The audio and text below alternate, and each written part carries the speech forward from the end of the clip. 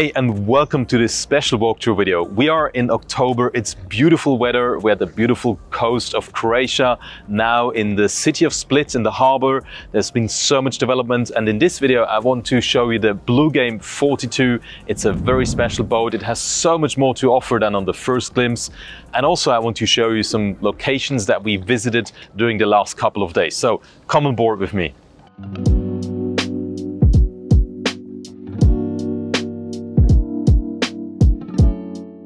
So let's start the tour at the back of this yacht. Here we have a large sun pad that allows you to sunbathe, obviously. Below this is also the engine room hatch that we can open with these buttons over here. So basically pressing these buttons makes the engine room hatch go up. So the engine room hatch is open, and you have good access via this ladder that you can fold down. And then if the camera comes a bit closer, if you move here, you see down there the generator where it's saying Kohler, and where the paper roll is the Seakeeper. It's the gyro stabilization system that also the owner made an upgrade with some lithium batteries that basically for around 15 hours you can run even the stabilizer on the battery, so you don't need to switch on the generator in the bay. And there will also be an upgrade to be able to run the water maker and the ice maker via the lithium batteries. So one night in the bay you can be completely independent and don't need to switch on the generator, which is such a nice feeling when you don't have the noise, don't have the fumes coming out on the side of the boat, that you can swim around it and just enjoy the sound of the nature of the waves. And yeah, that's something I really like. And it's very smart from these owners. Then you have the engines, the Volvo Penta D6 IPS 650, which is basically the upgrade version. There is a smaller version, and they're really punchy, so you can kick the throttle down and it goes up to a top speed of around 37 knots, consuming 5 liters per mile. And then if you have quite a steady curve of the fuel consumption, you have a cruising speed of 27 knots, and then you consume around 4.5 liters per mile. It's pretty economic, and even on lowest speeds, you don't really consume much less. And of course, if you go in idle speed, then you have like 1.5 liters per mile or something. What else? I mean, there's a bilge, there's battery, there's everything nicely accessible. And the engines are proven Volvo Penta. As I said, it's the IPS, which will we show you the joystick further in the cockpit. So then you also have an engine room camera, and all in all the boat is super well equipped. It has like a really high spec. I think there's the highest spec Bluegame 42 on the market now. So let me close the engine room hatch and then we continue back here. Yeah, and then those are the switches for the engine room hatch, as we just saw. The hydraulic bathing platform you switch on by pressing those buttons at the same time. And then over there you can see as the platform goes down a bit, so I don't fully go down. So you see that the whole platform moves down into the water, and then you can easily launch the tender.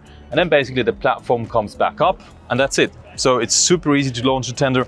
You have to make sure that the tender is nicely moved away, so the bathing platform is free, and then you can launch it easily into the water.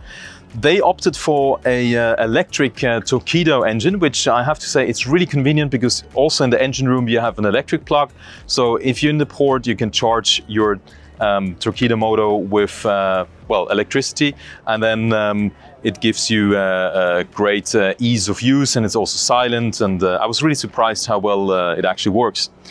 Now back here you have obviously your mooring system, where basically you have the cleats, the winches, then you have a shower, and with hot and cold water you have a hose connection, and here you have the foot rest for the winch, and here you fill up your fresh water.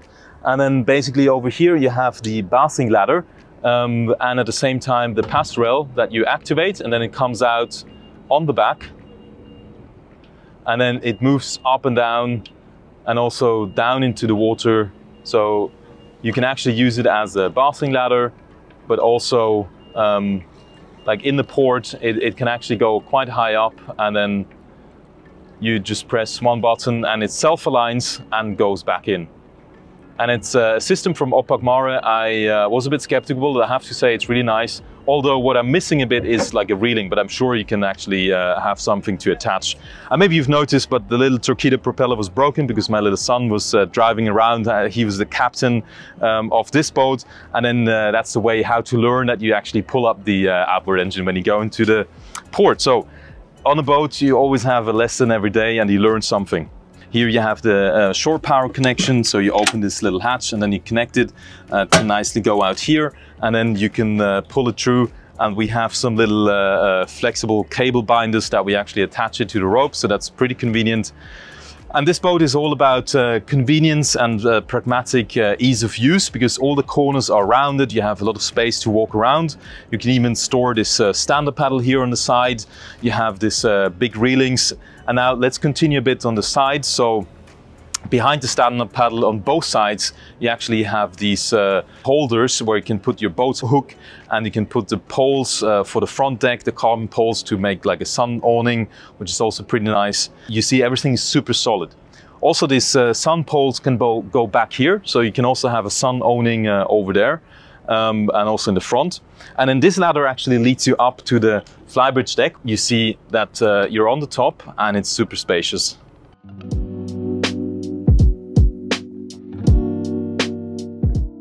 Now I'll show you the midsection lounge, where basically you pass by here. You have also on both sides a fuel inlet where you can fill up.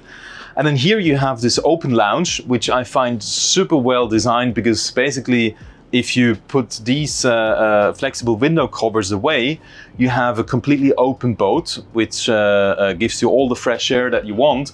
But also if it's a bit too hot, you can close it and put on the air conditioning, so you can actually have some cool air in here. Or if it's too warm, too cold outside, you can also close it and heat via the air conditioner. So I really think that's a very great concept, how you can use a space, how you can set up a space for a double function. Because this, you basically just roll down and then you have a huge window, but you're also protected when you go for a long cruise, for example, from the cold winds in the evening. You can take on your jumpers and then basically sit here and warm up.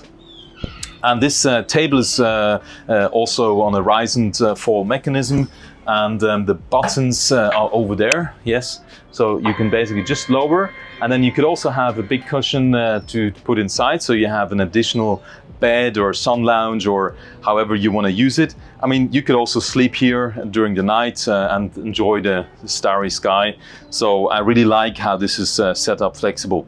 And then this is a pop-up faucet where you can turn on, where you have your hot and cold water. You have some storage below here for the little bin.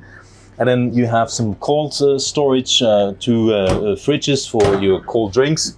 Then you pop this up, and then you have a cooking top where you can also do some teppanyaki style or cook outside. You also have the cooking plate inside and the microwave, which we will show you later.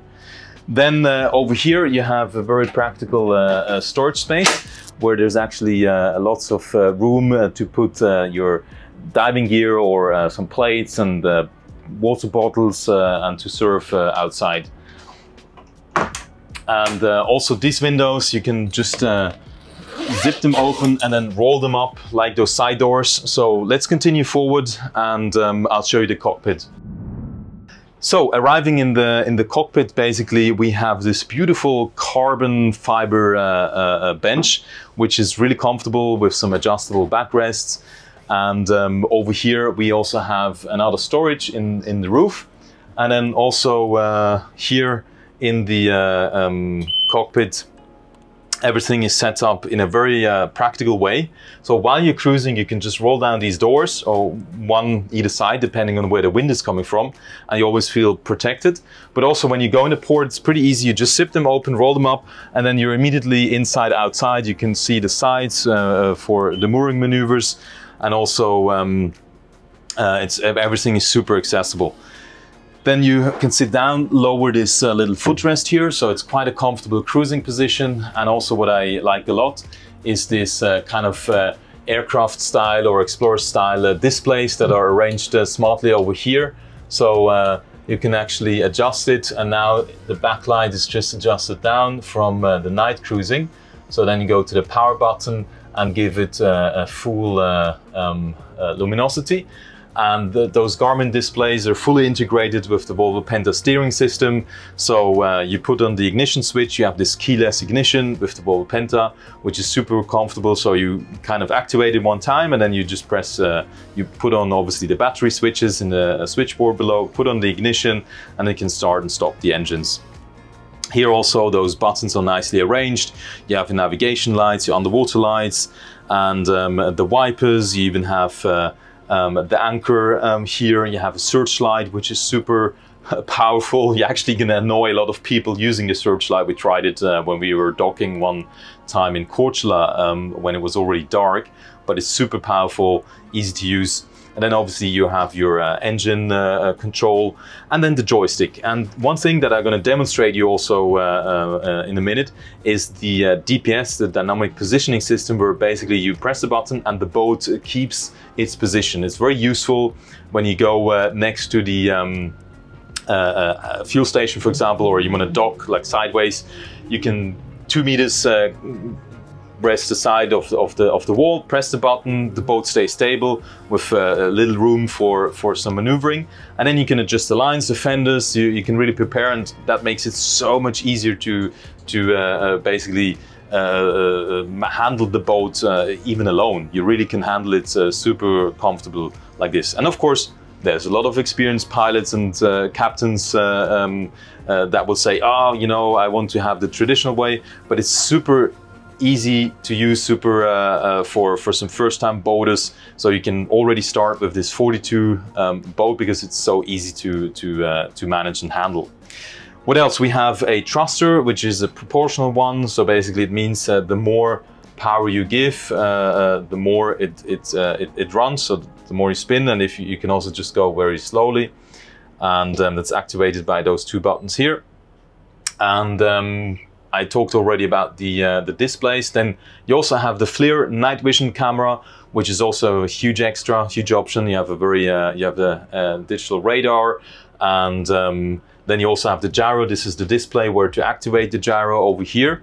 And the steering wheel is also pretty like high quality feeling. It has this rubber kind of grips behind, and the rest is like solid metal, and you really feel like a proper steering wheel. That also gives you nice feedback. Then here we have the Garmin radio that also works like a charm. And yeah, all in all, it's a very comfortable cruising position because you're high up. So the whole kind of setup here is that the cockpit is over the cabin basically, which you will see in a minute. And this gives you a super nice overview. You see the front, you see the bow, you see the aft deck. You can just sit down and then you see the horizon also, and you see it every time. You see all the angles of the boat, and that gives you a really good feeling for the boats, and you can navigate super precisely and so easy. So it's really a absolute user-friendly boat. Then we have some air conditioning outlets, and here we have a hatch with the Fusion radio also inside. Then you have some like vide poche where you can put all your belongings and the keys, and just put everything there once you step on board. And then this door actually leads down to the cabin, which we'll show. And now we just go to the front deck, where you have this huge sun pad. You have some windows for the natural light, some carbon fiber drink holders, which is a nice touch. And then over here, those things are for the carbon fiber poles to have the sun awning. And then you see how spacious it is, how easy it's to walk around. Everything is rounded and nicely accessible. Down here we actually have a hatch, which is super practical because you can store a lot of things. It's pretty deep, so you have all your cables, all your cleaning, everything can go down here. And you have a separate anchor compartment, which is down here. So basically you open this, and then you have the anchor a chain going down here. And also one thing is a nice design feature is you can easily open this up in the front, and then you have all your mooring gear here. You have also an anchor wash, you have the anchor chain control station, and you have your mooring winch also controlled separately. So yeah, all in all, it's really easy to handle, especially also since you have this rubber going around the whole boat. Of course, we put some fenders, but also, you know, for a quick kind of touch and go, you could even do it without fenders, which, well, I always like to have fenders, but you could. And yeah, I mean, all in all, the boat is also super well maintained. You can really see the Swiss owners' mentality. They're also into the aircraft industry, so there's a total different maintenance mindset, and you can really see and feel that it's brand new, basically. And also now, on the roof, you see the FLIR night vision camera, you see the radar dome, the huge searchlight, you see the massive LEDs inside. This is the GPS unit for the DPS system from Volvo Penta to keep the position. And also to demonstrate you how large this sun pad is, I'm 1.88 meters. So this is like 2 meters long. I can comfortably lie down and enjoy my drink. Here's also this nice detailing with this railing in black, which also you can attach some fenders to, so because you also have these hooks there, but if the position is not right for you, then that's where you can attach some fenders. Yeah, and something else I want to mention is actually are those pop-up cleats with the chaffing bars here, so you can really easy attach the fenders or the ropes. And also these railings are pretty solid and sturdy with rounded edges, so you really have a nice grip, and you can attach some fenders. And then also basically down here are the side windows, which I also really like how they are integrated with this little windows for some fresh air. But everything is flush. It's also easy to clean, easy to keep it salt free. And then inside here there's an ice maker, which is very smartly located, and another storage box. And also underneath the seating bench is basically another storage, two other storage basically, where you can keep your cleaning gear or something else. And yeah, here's the air conditioning control. So basically that controls these aircon outlets, so you can see you can really cool or heat this space. Then you have some lights, LED lights, and also in the night you have underwater lights. You have the courtesy lights on the decks, so it really looks super sleek. And then also another thing, the sound system is pretty cool, so you can just connect it with Bluetooth, and then it's pretty punchy. Even while you're cruising with the wind, you can hear some your favorite soundtrack.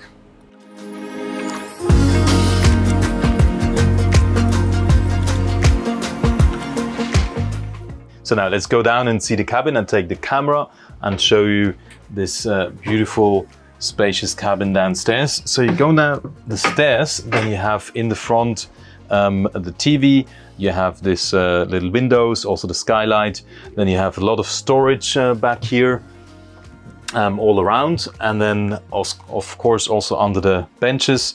Then this is actually a table that you can raise and lower, and then you have the bilges down here that also acts as some storage. And then you could actually put a mattress, so you have an additional bed here. Then you have a nice little kitchen with the optional cooking plate. You have the Samsung microwave. You have some sliding doors here to store some kitchen things. A nice little cabinet for the trash. Then another fridge. And then behind this locker, you actually have your switchboard with your service batteries and the engine and generator batteries. Then you have the main switches for the thrusters and everything. You have your 230 volts. You have an inverter actually on this boat. So the inverter allows you to run the gyro stabilization system and also the sockets. So basically you can have even a coffee without having the generator on. And this was a 15,000 euros retrofit installation by the owners. So then obviously you have all your switches here, your black water, and all your things for the navigation, which we can switch off now. So then of course if you switch on the gyro, it will also run on the inverter, as I just said. So now we basically just leave on the fridges, and also the fresh and grey water, main bilge, and the flaps, we can all switch that up. The bilge obviously we need to leave on, and then down here everything is fine, so then we can close this one. Behind here, this door, we have this beautiful large shower that actually I'm 1.88 m, so you can see it's actually like 1.95 m or something like that.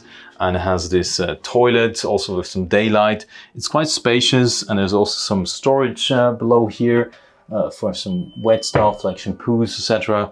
Glass door and a nice little toilet. It's quite spacious for a 42-footer, and it's very luxurious, very nice detailing. So it's pretty amazing, I have to say, for this size.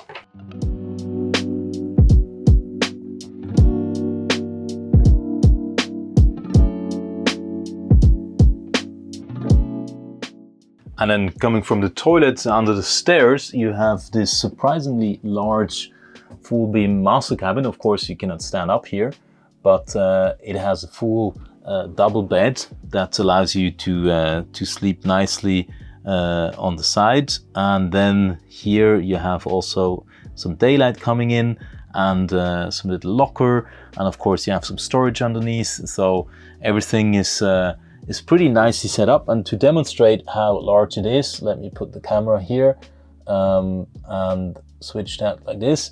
So I'm lying down again, 1.88 m, no problem at all. And also here the width, so it's really comfortable. You can stretch your arms out here, and you actually feel not even tight or enclosed. It's actually quite generous. So as a couple, and even I think with some 2 small kids, it's something that you could also live aboard a couple of days. And then underneath here you have some more storage that you can open like this. Let me demonstrate that to you. So that just goes like that.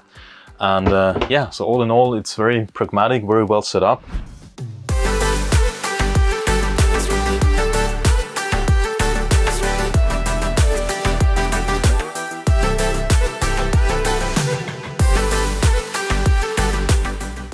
Okay, now let's start the engines, which is pretty convenient. You just push the button, engine is running.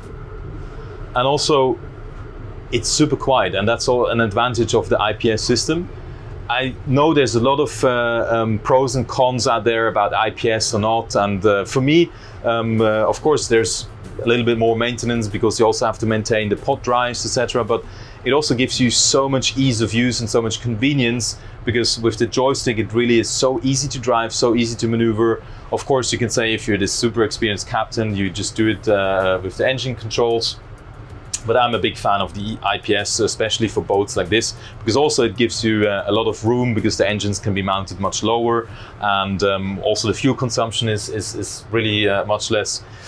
Yeah, but anyway, now we have the engine controls over here. So it's if you come a bit closer with the camera, basically you just activate docking mode, and now you control everything with the joystick.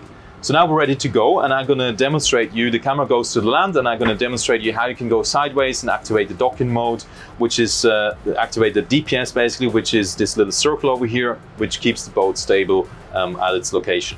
So let's do it.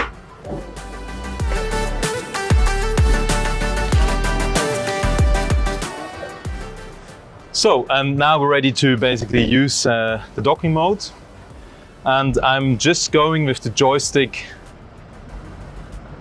like this. I'm just moving the joystick to the side. I show you with my finger what the joystick is doing, so it's just going to the side. Now I can move it to the front, and now to the back, or I can even turn the joystick. So you can really, like, this is turning, and this is turning back. So I just take the joystick like this, or like that, or to the front, to the back, and sideways. But I can actually also go sideways and turn. So if you don't feel aligned, and now you see actually nicely the vectoring, because a lot of people think the IPS system like turns completely into the side. But what it does is actually, it goes like this, and one engine goes forward and the other one backwards, and then this creates the vectors. So basically it's like two lines, like a V that you attach to the boat, and then it's pushing you in this direction, which you can nicely see now. So I do it again. So now you see one vector, one stream comes out there and the other one comes out here. So it's pushing here, and this moves the boat this way. And the opposite, I go back and it's pushing to this side. So this is how it works, and you can easily turn on the plate. But now let me demonstrate you the docking system. So I just press this button and now the boat stays where it is. And this of course only works when you have the GPS, but for this it gives you a signal when it wouldn't have it. And now you can see it's very important, the boat is actually legally it's underway, so it's like driving, but it's just keeping its position. So that's nothing that you can jump in and swim. That's really just for preparing to dock on the fuel station, or you're in the harbor waiting for your mooring place to be allocated. So you're on the VHF and say, hey, I want to go inside a port, and you can just have a super nice and easy waiting position. And now basically you see you can adjust the fenders, put the lines, make everything ready for you to dock. You can inspect the dock, okay, where's the best place, where the waves coming from, how's the wind, so you can really be calm. And as you can see, the boat just keeps its position by itself. But it also wobbles a bit, so you really need to be aware it's under engine, it's in driving mode, so the propellers are constantly spinning and adjusting. So it's just really something important to understand. And that's how easy it is. And then you just switch back to docking mode when you prepared your fenders and everything. And then you can go nice and easy, adjust everything and go sideways. And of course, one thing you might not like is that it's so powerful and it moves so quickly. But once you get used to that, you can actually navigate super precisely. So now basically you see I'm just going sideways. I've adjusted the fenders, put the lines ready, everything's good to go. Now you see I'm 1.50 meters away, coming in slowly, countering a bit, adjusting nicely. And now I let the momentum do the rest. I'm a big fan of going very slowly and also letting the wind help. So now I'm stopping nicely, the fenders are touching the wall, and here we are. You can basically give the lines and yeah, your boat is docked. So now that we've seen the boat, let's see some beautiful islands, some new location, let's go. We put the engines on and we drive out of Split.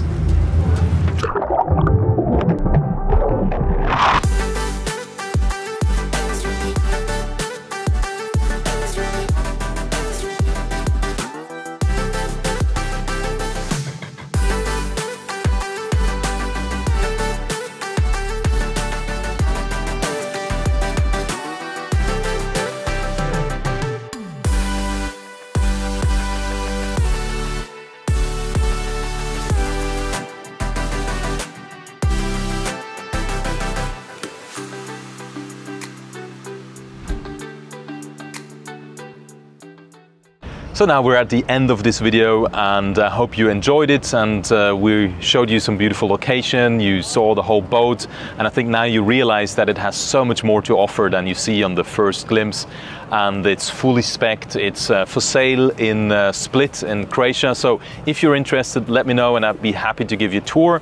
And be assured the boat is well maintained, it's like new and ready for a new owner. So thanks for watching the video. We speak yachting, let's talk.